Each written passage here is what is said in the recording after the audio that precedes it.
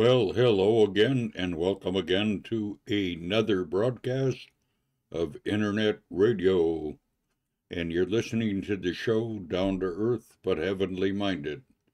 And I'm your host, Risch. And today we're going to be looking again at another episode, part 5 of The Times of the Gentiles by Charles W. Ross. And we will continue on and listen to our text. The Times of the Gentiles Part 5, by Charles W. Ross. Smyrna. In the first epistle of Peter, which was written quite a few years after the church had been brought into being, there is evidently a note of warning of a storm about to break over the church of God. This is marked all through it. The first suggestion is found in the first chapter where we read, "Kept by the power of God through faith unto salvation, ready to be revealed in the last time. Wherein ye greatly rejoice, though now for a season if need be, ye are in heaviness through manifold temptations." Here a needs be for heaviness instead of joy, as the portion of the saints, is hinted at, and this is maintained all through the epistle until we reach the fourth chapter, where at verse 12 we read, "Beloved, think it not strange concerning the fiery trial which is to try you, as though some strange thing happened unto you." Further on in the chapter it is said, "The time is come." That judgment must begin at the house of God, and he does not leave any question in the mind as to what he means by the house of God, for he immediately adds, "and if it first begin at us."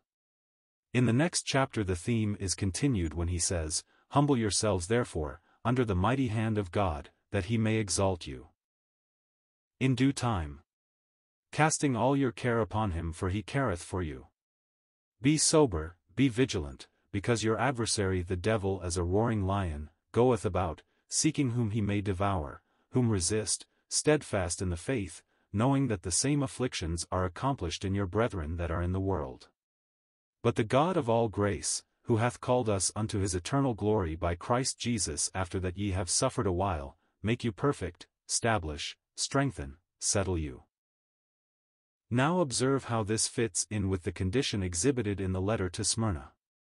In Peter's epistle the words, "suffer," and "suffering," occur very frequently, 15 or 16 times, and in Smyrna the first message is, "Fear none of those things which thou shalt suffer." Again in Peter's epistle Satan is represented as a roaring lion. Here the word is, "Behold, the devil shall cast some of you into prison." Frequently people speak of Satan as a roaring lion as if that were his normal attitude, but that is a mistake. Peter is bringing him before us as the persecuting enemy when he so speaks of him. But further Peter speaks of praying that, after they have suffered a while, they may be delivered, which is in perfect accord with the letter to Smyrna, which limits the time of trial to a period described as 10 days, showing that the time of the trial is measured, not by Satan but by the Lord. It was always so, as we have seen. The needs be for this trial we have already noticed. The first step of departure has already been taken, and the Lord would keep the saints from going farther in this path. So he allows Satan to move against them with his old-time hatred of everything of God, permitting him to use every weapon he can command to crush this thing that God has planted in this world for the glory of his Son. It will be noticed on our chart that alongside of Smyrna is found a sinister figure meant to represent Satan.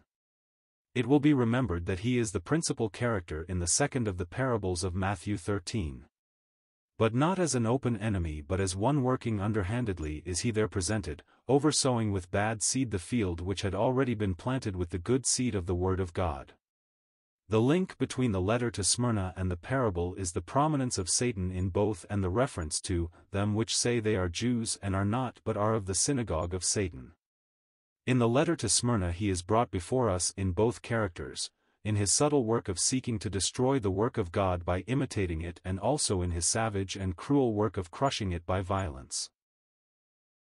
Let us notice first of all the synagogue of Satan, as the Jews are here called. It seems a terrible term to apply to a religious body, and falsely named charity would not so speak. But let us reflect a little. When the church was first formed, the greater part of it was made up of Jews who were brought out of Judaism. What was left was simply made up of men who had hardened themselves against God in spite of every appeal that could be made to them. The line was clear-cut. The Lord added to the church such as were being saved, and the rest were left like a rotting carcass filled with hatred of God and His testimony. Their synagogues were the gatherings together of those who were simply the enemies of God and willing weapons for Satan to use for his purposes of destroying the work of God. And he used them, first for sowing his seed and then for the expression of his deadly hatred of the saints. The work of God in sowing the seed of the word had hardly begun when he became active in this work. We are only as far as the 15th of the Acts when we find him busy. Paul and Barnabas had been engaged for some time among the Gentiles when, we are told, certain men which came down from Judea taught the brethren and said, Except ye be circumcised after the manner of Moses, ye cannot be saved. Acts 15 verse 1. Here is surely the enemy at work, but who are those whom he employs? Jews, unquestionably. And what was the seed they sowed? The law of Moses without doubt. How subtle this is. Those poor Gentiles who had received the gospel through men of Jewish birth were, naturally, an easy prey to Satan when he sent men of the same race with what purported to be more of that word which they had already received. At this time his efforts were defeated, for when the matter in the providence of God was submitted to the apostles and others, they issued a declaration, repudiating the men who had disturbed the minds of the saints and freeing them in the fullest way from the burdens they would fain have fastened on them. This defeat, however, did not daunt Satan or his emissaries, for we find him returning to the work again and again, finding at last a foothold even in Jerusalem itself. In Acts 21, when Paul revisited the city, he was informed, Thou sayest, brother, how many thousands of Jews there are which believe. And they are all zealous of the law. In the second epistle to the Corinthians we find the Apostle Paul complaining bitterly of these men. He says, Such are false apostles, deceitful workers, transforming themselves into the apostles of Christ. And no marvel, for Satan himself is transformed into an angel of light. Therefore it is no great thing, if his ministers also be transformed as the ministers of righteousness, whose end shall be according to their works. 2 Corinthians 11 verses 13 to 15. They were the inveterate enemies of Paul especially, following him with bitter and relentless fury, withstanding him wherever he went, first by imitating and then by open opposition. And this was because his ministry was among the Gentiles whom they hated with utter and unreasoning violence. No wonder the Lord here describes them as the synagogue of Satan.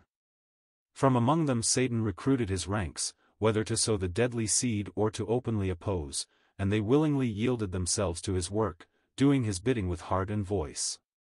How they gloried in blaspheming that name so dear to the Christian heart, they were the synagogue of Satan. But the power of the world as represented in its government did not at first persecute the Church of God. This is plain from the Acts of the Apostles. All the violence came from the Jews. But a change is coming as predicted by Peter, and Satan is allowed by the Lord to now enlist in his army the Roman government. This period of the history of the Church is well known in the annals of the world. For many years the Empire of Rome had left this new religion at peace, in keeping with its general policy towards all religion. But through circumstances, hardly worth noticing, because behind them were the unseen powers, whether divine or diabolical, alarm had been awakened throughout the empire, and instead of indifference there was intense interest, which led to edict after edict being issued by the emperors of Rome, condemning the Christians to every form of cruel death and their property to confiscation. Many details as to this awful time can be found in church histories dealing with this period, but we confine ourselves to the main features that are outstanding in these letters. Fox's Book of Martyrs and Miller's Church History can be purchased, and they are both helpful in this respect. What was the effect upon the church of this time of tribulation? What is the effect of the fanning mill on the wheat? The winds of persecution only drove away all who were only nominally attached to the truth of God and caused the real to shine out in a way that dumbfounded the adversaries. Apparently there was recovery from the downgrade that he marked in Ephesus. It is touching too to notice the manner in which the Lord presents himself in addressing the church at Smyrna. He sees his loved ones in the furnace, and although he knows the needs be for this and indeed has planned it for their blessing, yet he will not add to the heat of the flame by a word of reproach. Rather will he sustain them in the sorrow and reveal himself to them as one who has passed through death and is beyond it forever, and who abides in his love and care, the first and the last. This is so markedly in contrast with the way in which he presents himself to the church which follows this one that we think it is a suitable time to call attention to this feature of these letters. Each one is different, as may be easily seen, and this ought to excite inquiry. But as we have not noticed the one already passed, in the letter to Ephesus, let us pause a moment and look at it. He speaks of himself as, "He that holdeth the 7 stars in his right hand, who walketh in the midst of the 7 golden candlesticks." This is his introduction, so to speak, to the whole series of letters which give his judgment of the course of the church as his witness on earth. The end.